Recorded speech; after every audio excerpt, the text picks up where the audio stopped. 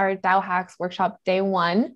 We have David here from Lens who will be doing a workshop on building on Lens protocol. So David will be taking questions in the Zoom chat. So if you have any, drop it in there, and he'll try to answer them throughout the call. But if not, he'll definitely address them at the end of the workshop.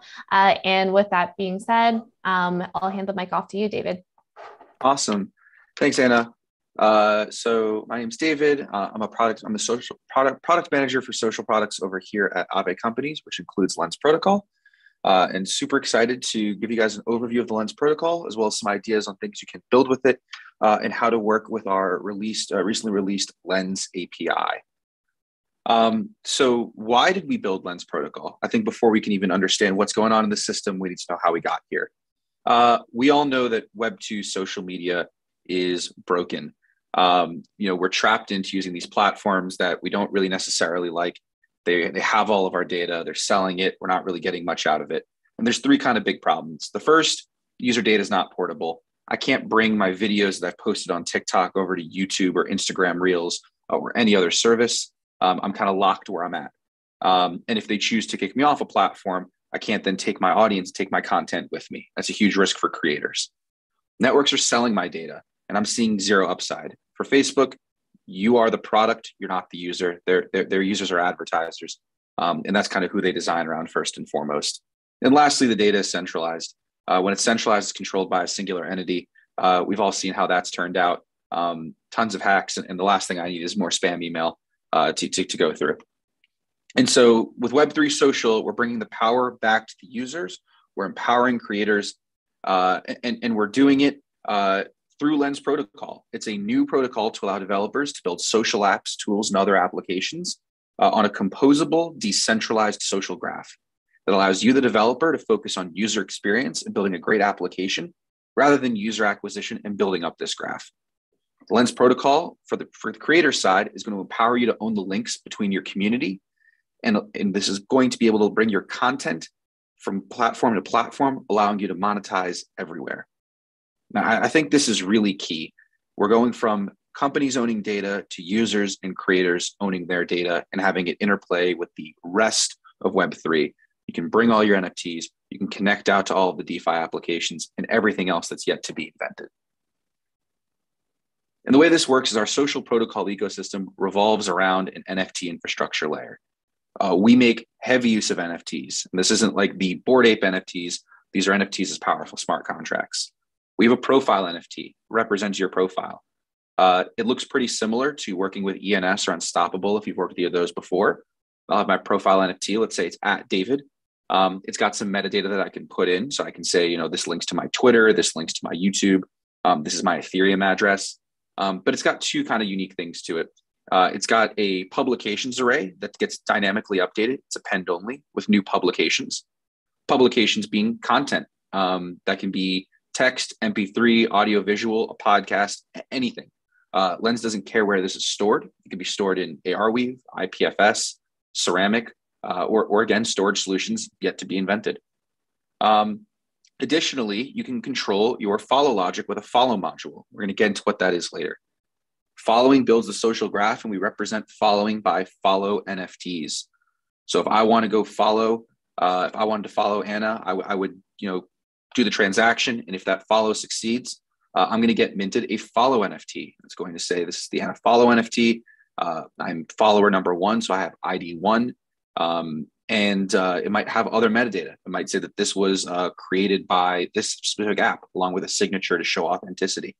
It might say that this represents a bidirectional follow, something like a Facebook friendship compared to a unidirectional Twitter follow. You could have other data in there. This is a premium follow.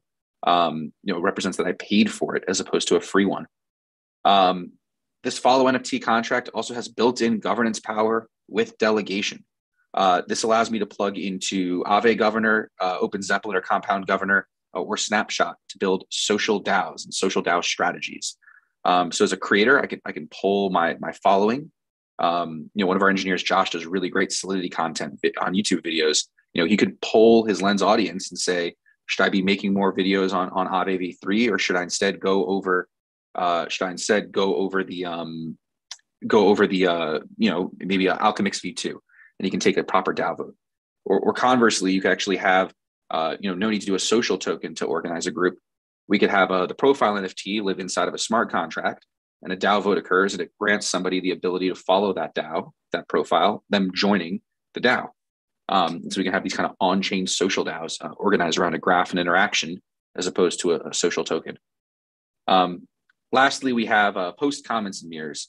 So we can, there's three types of publications: a standard post, that's just a reference to some content; a comment, which is the same data structure as a comment, as a retweet with quote. So that would be, I'm referencing another piece of content and creating my own on top of it. And the last is a mirror, which is our version of retweet, which is just a reference to another piece of content. All of these can be fully monetized. So if I post a great image, let's say of my last trip to London, I can say, hey, this can be minted 10 times into its own NFT. And if you mirrored it and you got somebody collected it off the mirror, minted it off the mirror, there's a referral fee in order to, encourage good curation. There's a question in the chat about why we decided to make only profile and follow NFTs as opposed to one for each publication. A publication can turn into an NFT if it's collected, but the idea is that all publications live inside the profile. So the profile is your entire feed, and all of your publications are there. We don't want to necessarily have NFTs owning other NFTs, but we allow publications to be minted into NFTs, standalone NFTs, using a thing called a collect module. And that actually flows really great into how you can extend Lens on the smart contract level.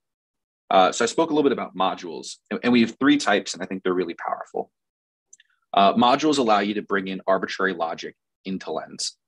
The first one is the follow module. And this is attached on the profile.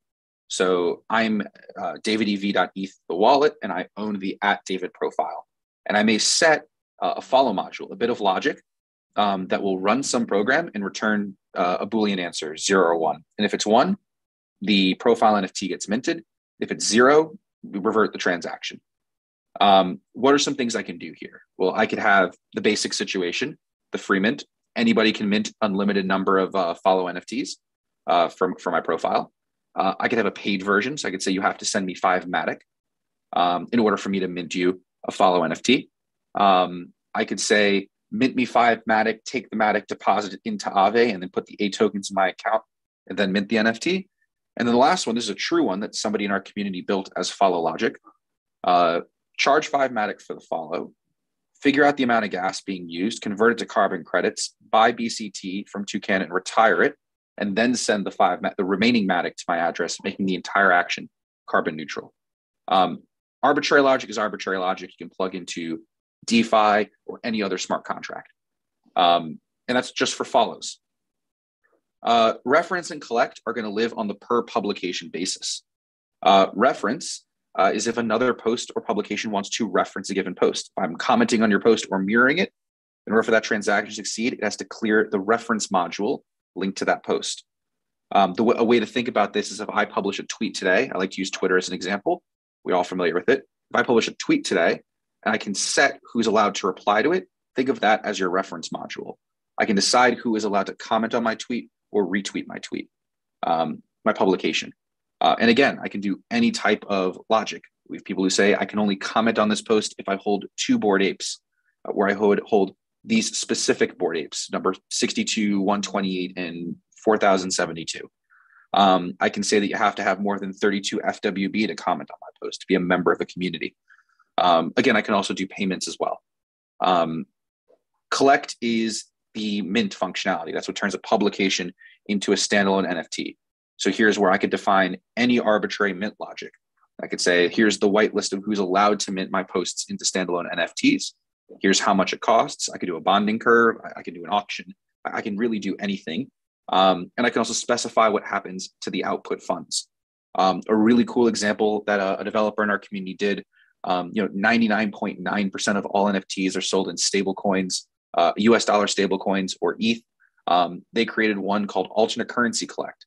So if I'm a creator in Europe, I can specify that I want my NFT or my publication to be for sale for 50 USDC. And then as soon as the mint occurs, it will use the 0x API to auto swap into euros. and put that in my wallet. And you can actually even cause the price on the sale side to be variable given the exchange rate at a given time. So that's collect. And the overall goal with Lens that I like to get at is we're really trying to foster a broad, diverse, and evolving social ecosystem. Everything is fully composable and transferable on-chain. That means that more than just us being able to plug in through these modules to existing Ethereum, existing EVM data, other applications can plug into us, can plug into your social following. I can say you can only access this DApp or this DAO if you follow the DAO, or if you've engaged in a certain positive way. Or we can start doing snapshot strategies that reward contributors and DAOs for how they engage, as opposed to necessarily what tokens they have. And we can now have some quantitative means of doing that on-chain. As I mentioned, follower NFTs have built-in governance mechanisms, and that can be really interesting in terms of building these new social DAOs, a special interest here for DAOHack. Users can take their graph to whatever experience they want to engage in. I can take my content between any front end built on top of Lens. I can take my following to any front end built on top of Lens. The ecosystem builds itself. We called it Lens after the Lens calaris plant, which fertilizes the own soil it grows in to encourage other plants to grow around it. And that's how we view Lens apps. Each one in the ecosystem helps the ecosystem at large by bringing in more data and more integrations and more ways for you to share your content, and as a creator, for you to have more distribution. And for developers, the key sale here is you can focus on the experience on the front end and leave the network effects, network building up to the protocol.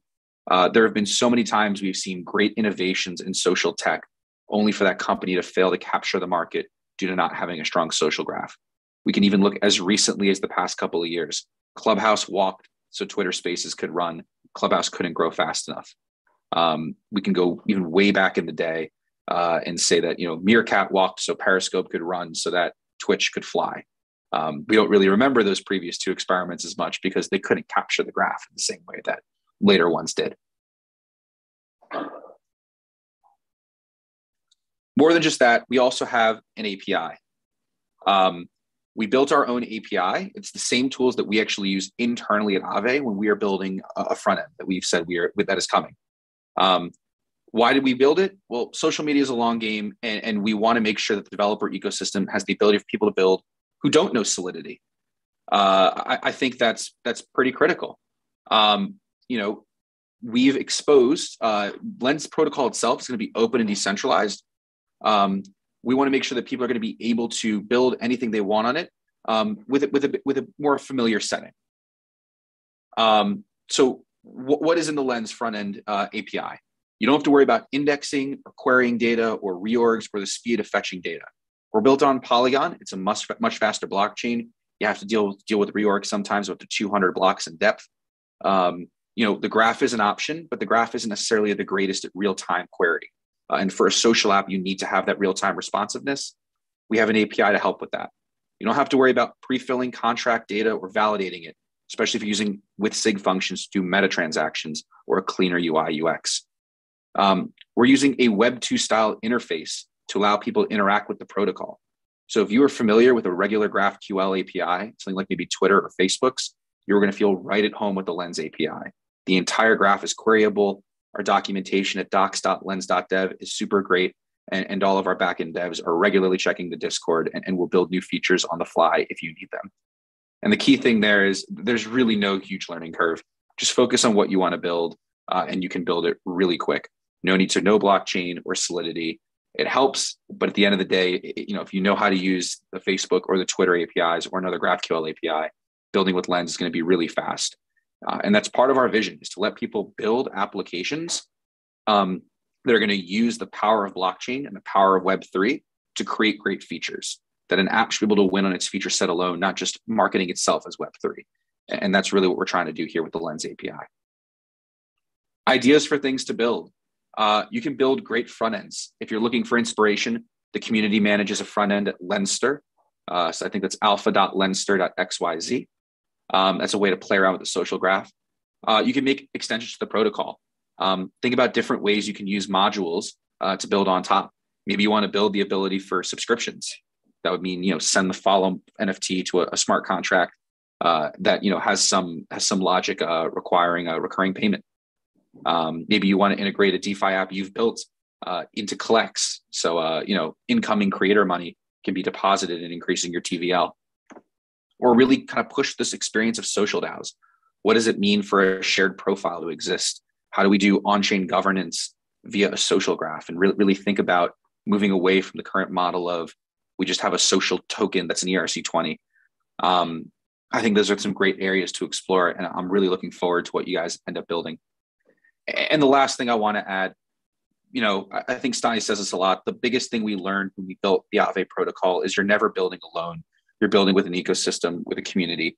Lens is on testnet, and we've kept it on testnet for a while because we really want to hear from the community. We really want to hear the feedback. What features do you want in the contracts? What features do you want in the API? We're hoping to obviously freeze and go to mainnet in the next month or so. But we did a hackathon. We just had a hackathon previously with ETH Global. We're here with this next one. We actually entirely revised large parts of the contracts and launched a brand new testnet for those features based off feedback we got from hackers in the previous hackathon. And we'd really love to hear from you, especially if you're building on top. What are we missing? What should we add? And where else should we go? If there's any questions, I'd love to take them. If not, happy hacking, everyone.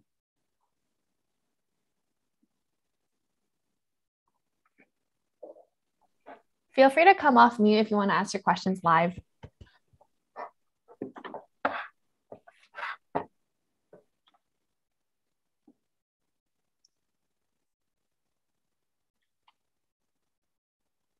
I could add a few things, I guess.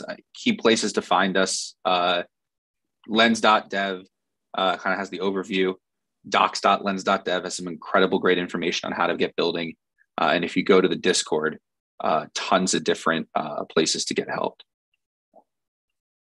Our developers are always there. The URL mentioned for where to get a look. I believe it's alpha.lenster.xyz is a community-run front end.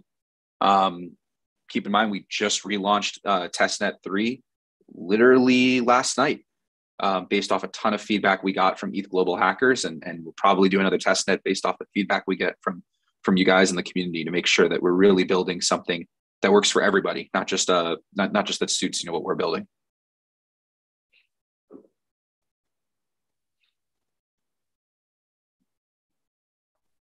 Cool. We'll give it another minute for any other questions that you guys might have.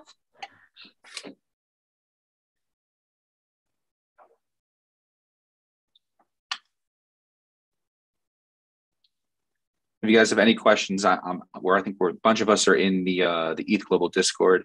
I'm at davidev.eth. Same on Twitter and on other means of communications. Happy to answer questions or provide help in any way. Happy hacking, everyone. Awesome. Well, we'll end things here then. Thank you so much, David, for taking the time to do this workshop with the DAOHacks hackers. And yeah, definitely excited to see what you guys build, especially with Lens. And with that being said, we have an idea brainstorming session happening in about an hour. So if you guys are free, definitely join that if you want to help get some ideas for this weekend's hackathon. And otherwise, I hope everyone has a great rest of your Thursday or Friday, depending on where you